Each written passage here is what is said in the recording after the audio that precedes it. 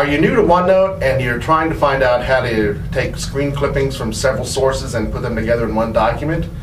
Well, this is Paul, one of the techs at Micro Center, and here's a video that we're going to show you exactly how to do that.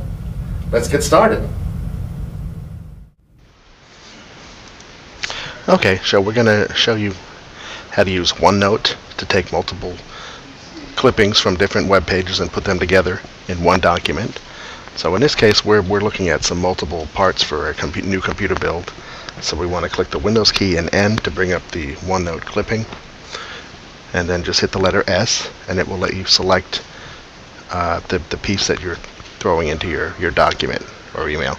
So then you want to go ahead and click on where you want that to go, and then click on Send to Location.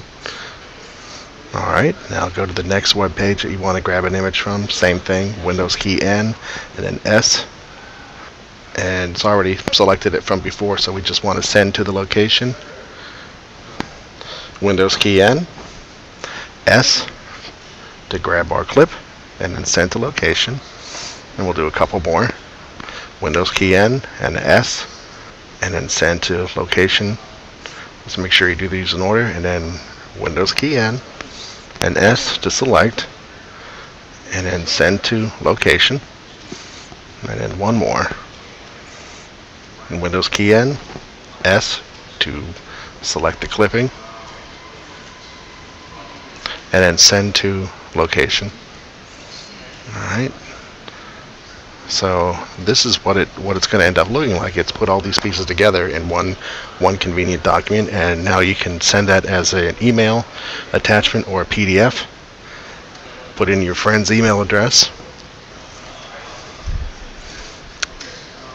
and then you can send that to your friend, and he's going to get that document with those screenshots all in one image.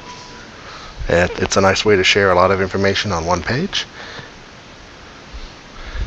If you have any other questions, come visit us at www.microcentertech.com or visit our no-wait chat service at chat.microcentertech.com.